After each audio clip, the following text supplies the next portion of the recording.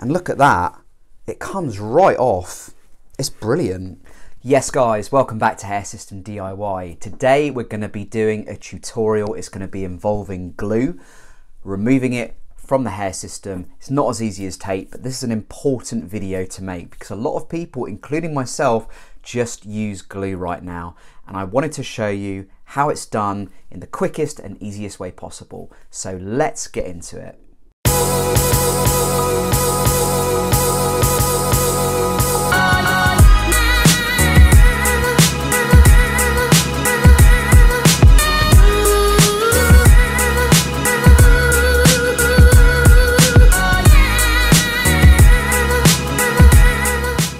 So let's get started with this.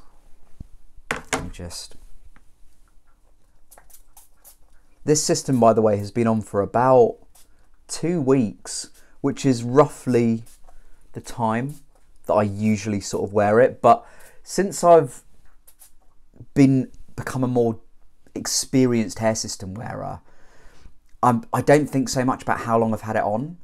I just basically remove it when the time feels right, when it's getting a bit too itchy, and I find that I just get longer out of it. I'm already getting C22 in my eyes.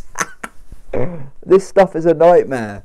It is a nightmare, but it's very good at removing adhesive. Also, when it gets into your eyes, I'm sure people who have removed systems before watching this video, you'll know what I mean when I say adhesive remover just gets in your eyes. It's part and parcel, but it doesn't really hurt. It's just a bit irritating.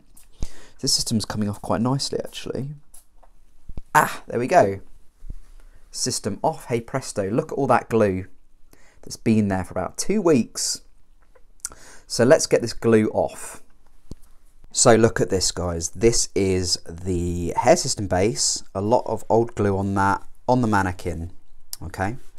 So yes, as I said earlier in the video, it is a messier cleanup than tape. It does take longer, but there's a few things I've learned along the way, sort of shortcuts, which do save you a little bit of time. I do begin with cotton wool balls because it's quite a good way of sort of pulling together the glue off of the base. So you can see a number of cotton wool balls, and you can actually unravel them, so it gives you like a bigger surface area to work with. And you just dab it like on that, and what will happen is it will literally just attach to the glue, which is still on the base. And you usually need a couple of these. So unravel it and then just press it down, and the glue literally just attaches to the cotton wool balls. Now when I first did this, and I watched a tutorial which was quite old from someone else, and it wasn't very complete because it made it appear as if you could put the cotton wool balls onto the glue, and then you just sort of swoop it and the glue would come off, and it doesn't quite work like that. It's actually a little bit harder, especially with ones like sort of Ghost Bond. So what I do now is I just use an old towel, and I literally just scrape it, because the towel has better like pulling power, better friction than just like a cotton wool ball. And you can just pull it like that, and look at that, it comes right off. It's brilliant. And obviously you do get some glue residue on the towel itself like that, but you can just whack it in the washing machine. So I just put it on 60 degrees centigrade, and it pulls off all of that glue. But look guys, look how easy this is. It wouldn't be this easy if you didn't put the cotton wool ball on first. So make sure you use that technique with the cotton wool ball. Just push it down onto the base and the glue just attaches to it, and then you can start using the towel.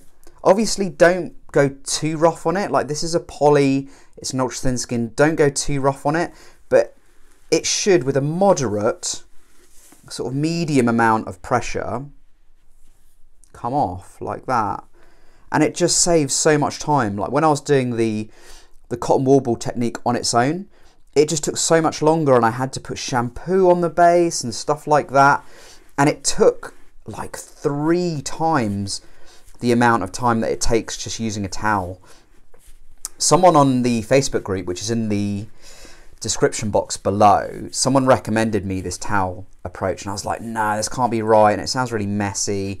And yes, it's a little bit messy for the towel, but as long as you've got a washing machine and it can go up to 60 degrees centigrade, just put it in a wash with other clothes once a week or once every 2 weeks, whenever you remove a bond, and just make sure that it's an old towel that you don't really use for anything else. Or if you don't have one of those, just buy one. Just buy a cheap one. It doesn't have to be Egyptian cotton or anything fancy like that. It can just be any old towel. And look at that, it just comes straight off. It's absolutely fantastic. And I'm already well over halfway through the job, and I've literally been doing this for probably less than 5 minutes. Whereas when I was doing it with purely cotton wool balls, because these weren't effective on their own at getting all of the glue off, I had to take it into the bathroom, I had to shampoo the base with the glue on, sometimes put conditioner on, a bit of soap liquid, and it just took so much longer, and it was so much more effort. So for me now, like, the towel option is 100% the way forward. You do get a few little sort of stragglers, as I call them, of glue. Also, you want to make sure that if you've got glue on the towel, like there, either pull it off, because otherwise it will just go straight back onto the base, or just use a different bit of the towel to keep going with it, basically. So it's a little bit more stubborn in the middle. That's because I usually put like 2 layers in the middle, so I get a really sort of good bond. Okay, pulling it off like so, and it's just coming off so easily. Look at that, perfect. For a bit of context, the glue that I used this time was Transdermal by Pro Hair Labs. It's pretty much my favourite glue at the moment because it holds really well. It's water-based.